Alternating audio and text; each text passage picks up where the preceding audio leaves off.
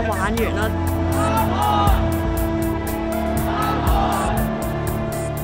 逼我哋啲香港人啊，我哋要企出嚟反對。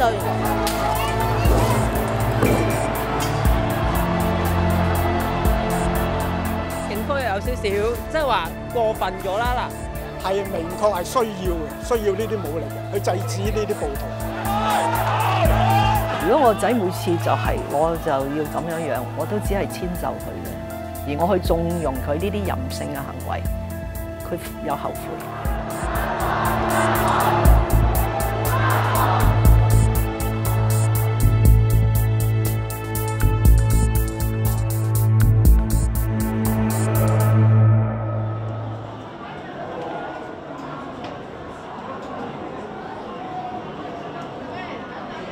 即係我相信香港而家民情最高漲，亦都係呢段時間。咁即係而家唔行出嚟嘅話，其實之後可能即係亦都冇咩更多嘅機會，更加好嘅機會去彰顯我哋群眾嘅力量。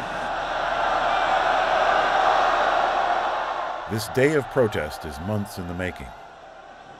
In February, Hong Kong's government proposed an amendment to the city's extradition law to allow the transfer of suspects between Hong Kong, Macau, Taiwan, and mainland China. The purpose is to make it possible for a Hong Kong man accused of murdering his pregnant girlfriend in Taiwan to be sent there for trial. But it's the possibility of being extradited to mainland China that has these citizens concerned. 一旦通過咗呢個條例嘅話，其實譬如我哋有一啲佢中國大陸所講嘅一啲政治犯，可能係會由香港呢一度啦，去移送翻去中國嘅大陸啦，而且呢一個係 override 咗成個嘅legislative system 咯。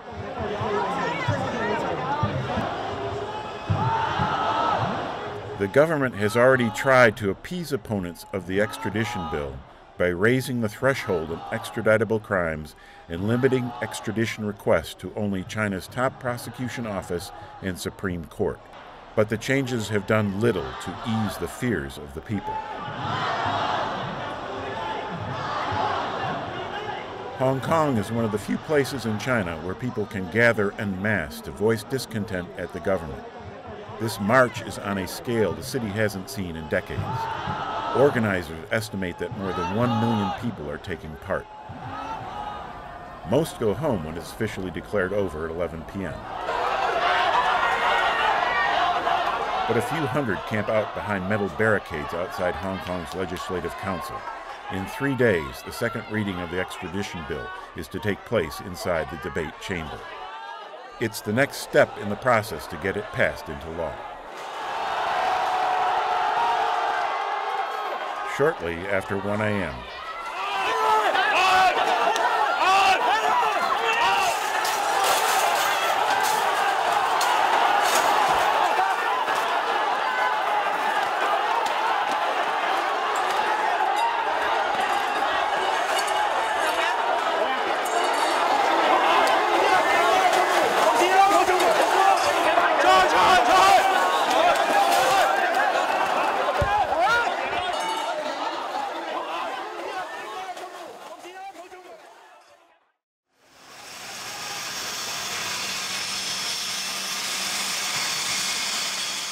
，Hours before the scheduled second reading of the extradition bill, protesters take over roads leading to the legislative complex. Police appeal for them to leave, saying they'll use appropriate force if necessary. But the crowd gets bigger.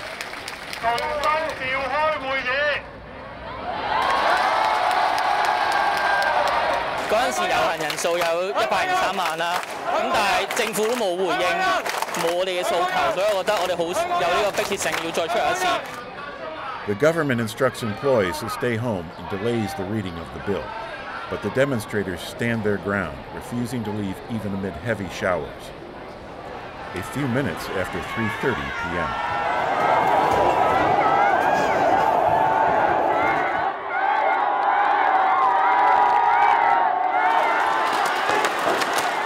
Police being pelted with water bottles, umbrellas, and other objects use pepper spray, tear gas, and rubber bullets to disperse tens of thousands of protesters. The police chief declares the situation a riot. Anyone convicted of rioting faces a jail term of up to 10 years.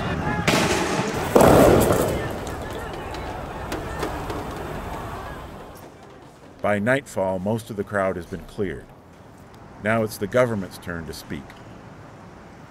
Hong Kong's top official, Chief Executive Carrie Lam, gives an interview to local TV, broadcast in prime time. She's not willing to bend on protesters' demands to abandon the extradition bill. 我有一個媽媽啦，我都有兩個仔嚇。如果我仔每次我就要咁樣樣，我都只係遷就佢咧。我諗短時間我哋嘅母子關係會好好嘅。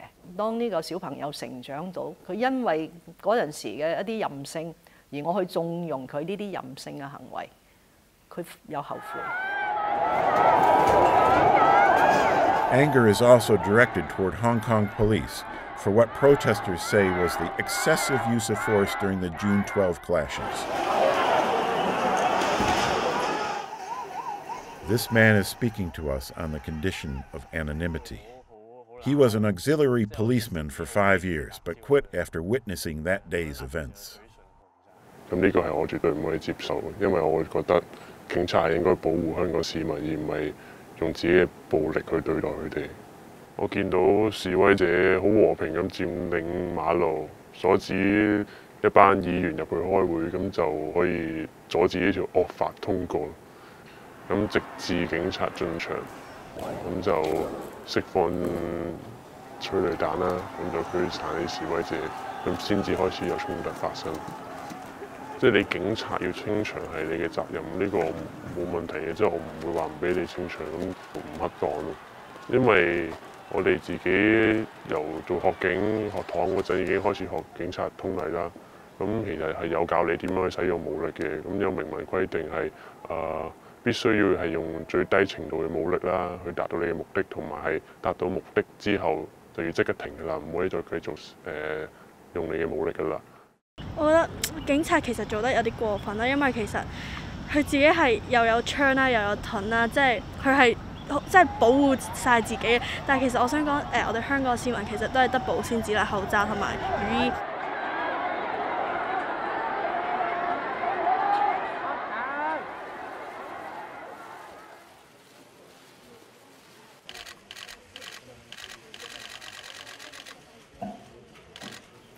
After repeated internal deliberations over the last 2 days, I now announce that the government has decided to suspend the legislative amendment exercise.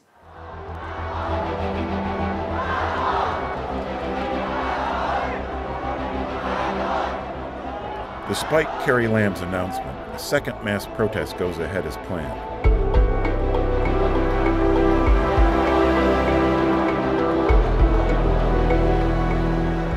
The turnout is bigger than Hong Kong has ever seen before. Organizers claim nearly 2 million people have come out to march.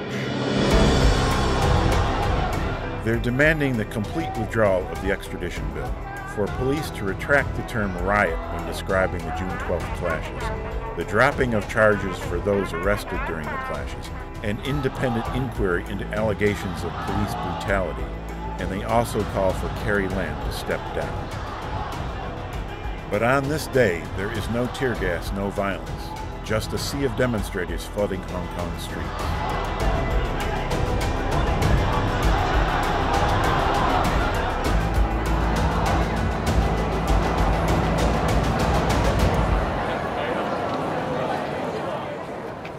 This march also takes a more somber tone. Many lay flowers in front of a shopping mall where a day earlier, a man in a yellow raincoat climbed atop scaffolding to protest against the extradition bill and fell to his death several hours later. Fellow demonstrators dubbed him Raincoat Man on social media.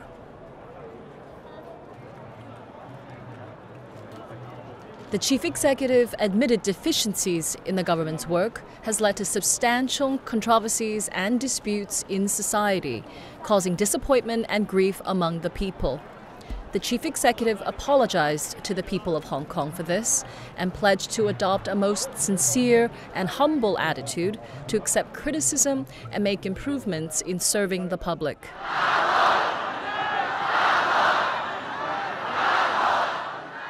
With a written apology not good enough for protesters, Chief Executive Carrie Lam addresses the public.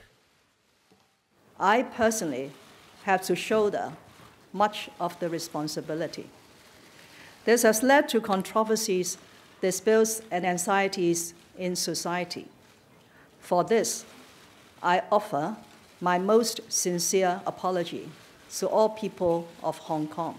If we do not have that level of confidence to address those anxieties and fears and differences in opinion, we will not proceed with the legislative exercise again. It is very unlikely that the bill will be able to make the deadline of the end of this term. In other words, the bill is effectively dead in the water. Unless the government revives it and attempts to pass it again, it will expire in July 2020. Dozens watched Lam's apology from a designated protest area outside the legislature. I think that she should use the word withdraw, but she didn't use it. I'm very disappointed and a bit angry about that, because that's what our citizens, that's what Hong Kong people, thousands and millions of Hong Kong people walk on the street and paradise and want her to say this word withdraw. In the days that follow, demonstrators keep up pressure on the government and police. Thousands besiege police headquarters demanding the exoneration of arrested protesters. Despite pleas to disperse, the crowd refuses to budge. Officers are trapped inside for the entire day and well into the night.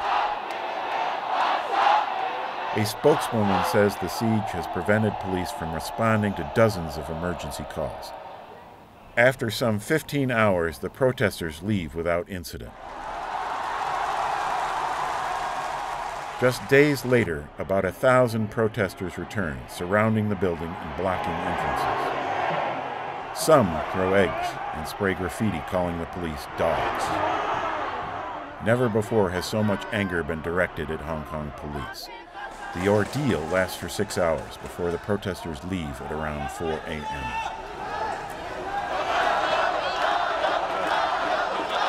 But police also have their supporters, who hold their own rally to speak out in defense of the officers and their actions. 當時嘅指揮官喺現場嗰個命令個夥計開槍咧，係明確係需要嘅，需要呢啲武力嘅，去制止呢啲暴徒。咁係現場咧，我哋睇到咧嗰個已經唔係和平嘅靜坐，係已經係可以講亂晒龍。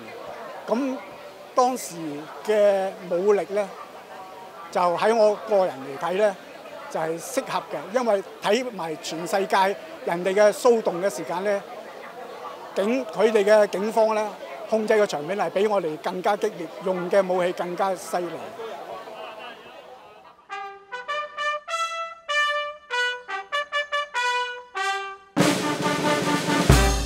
July 1st marks 22 years since Britain handed Hong Kong back to China.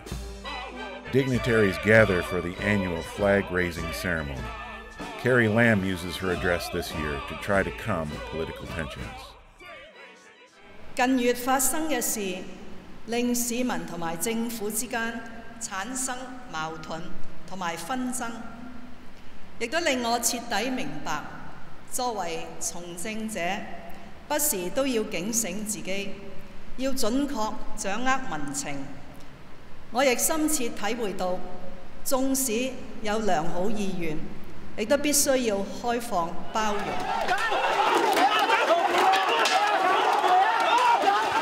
Just down the street, protesters trying to get to the flag raising once again clash with police. More than a dozen officers are sent to hospital after being doused with what is believed to be drain cleaner. At 2 p.m., an annual protest march begins in Victoria Park, eventually attracting as many as 500,000 people from all walks of life in Hong Kong. But events outside the legislature will overshadow this peaceful protest. Hundreds of demonstrators, mostly young people, are besieging the building. And soon, as their frustration hits boiling point, the crowd turns its anger on the building itself.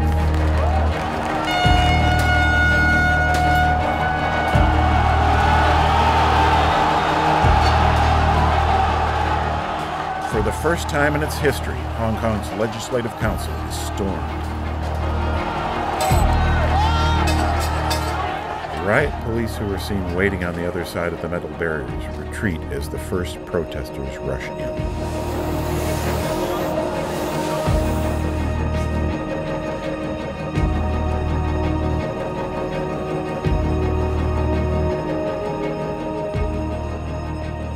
Police will not be back for about 2 hours.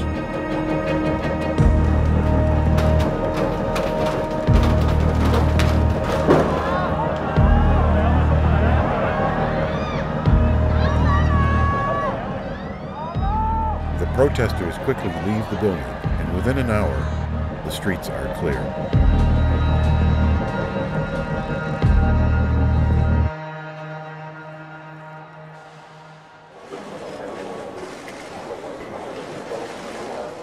This is something that we should seriously condemn, because nothing is more important than the rule of law in Hong Kong.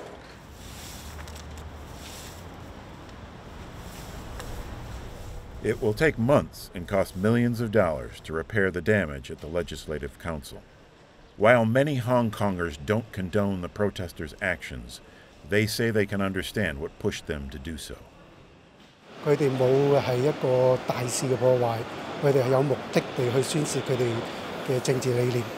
即係如果話當佢哋係暴徒去處理嘅話咧，咁我就覺得我未見過有咁克制嘅暴徒。100萬人同埋200萬人咁樣去遊行，其實已經係表達緊一個訊息俾林鄭月娥。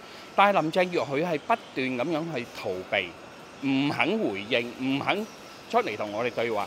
唯一所謂嘅道歉，好心不甘情不願，黑晒塊面，咁呢叫道歉啊！我就真係我坦白講，我都唔接受啊。As the weeks go by, tensions continue to escalate. Protesters hold more demonstrations, growing increasingly frustrated at what they say is the government's unwillingness to address their demands. Carrie Lam changes her language and says the bill is dead, but the protesters insist it must be completely withdrawn. Violence hits an unprecedented level after a protest march in the northern part of Hong Kong, as police and protesters clash across 3 shopping centers. More than 20 people are injured. One police officer has his finger bitten off. More than 40 people are arrested.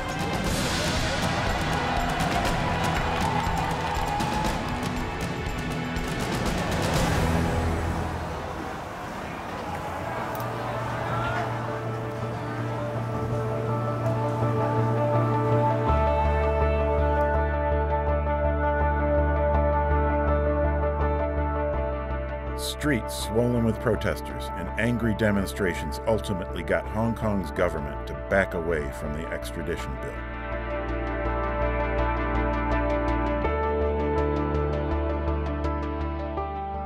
But the protests highlight a much bigger issue. Many fear that China is encroaching on the freedoms that are a fundamental part of the Hong Kong identity. Freedoms that the protesters say they will fight to defend.